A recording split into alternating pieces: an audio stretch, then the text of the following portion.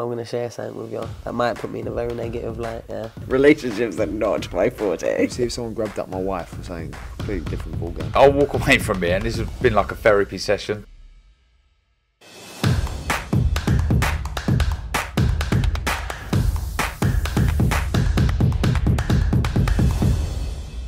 KUGAN CASSIUS, IFL TV, Everlast with Spencer Fearon. A brave performance from Anthony Yarde tonight. Yeah, it was. Obviously, for us members of the camp and everything else, it wasn't a result that we wanted. But Anthony Yarde has nothing to feel ashamed about. They're saying that everyone was gassing up Beterbiev like he was King Kong. Anthony Yarde showed he's not King Kong. Yeah, he is very hard. And when I was saying to people that I see flaws inside of him, and they were like, oh, what are you talking about? You're only saying it because of Tundi and blah, your relationship. No, because we saw flaws.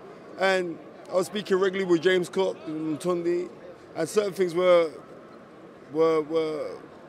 exploited.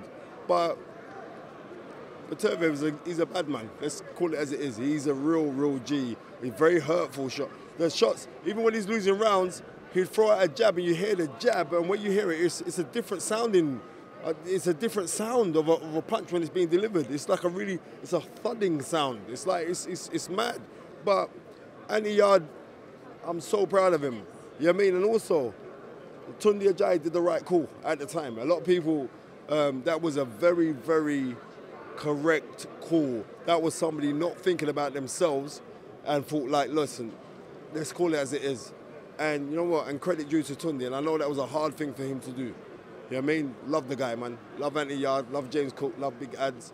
And you know what? On that performance there, he's meant to be the baddest guy, or one of the baddest guys, but he's the baddest guy when it comes to collectively the belts that he has. And Yarde showed that he belongs there. And nobody thought he could perform like this. I did, because I'm close to the camp. But nobody thought that. So all the credit in the world to Anthony Yarde and his team. The experience factor was called in after the Kovalev fight because of, I suppose, Anthony Yarde's lack of experience at that level. But this time around, was experience a factor going into this fight, considering he'd learnt from the Kovalev fight, had the 2 fights with Lyndon Arthur, but going into this fight at elite level, what do you say about that? You know what? When we're saying like elite level, there's a couple guys that we look on the hindsight and say, well, maybe if he had like a Marcus Brown on his resume, or maybe he had a Shalamba on his resume, or maybe no.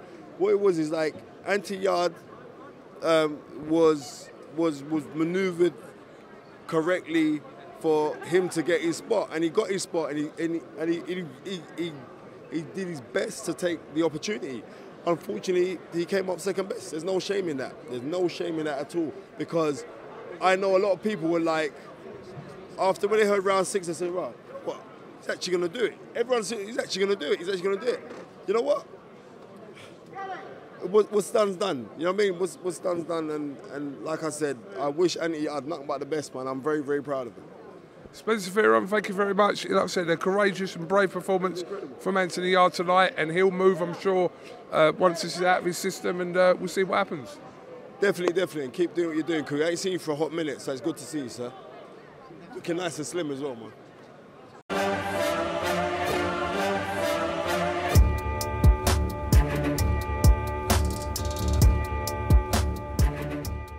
I'm going to share something with you that might put me in a very negative light, yeah. Relationships are not my forte. See if someone grabbed up my wife or something, completely different ballgame. I'll walk away from it, and this has been like a therapy session.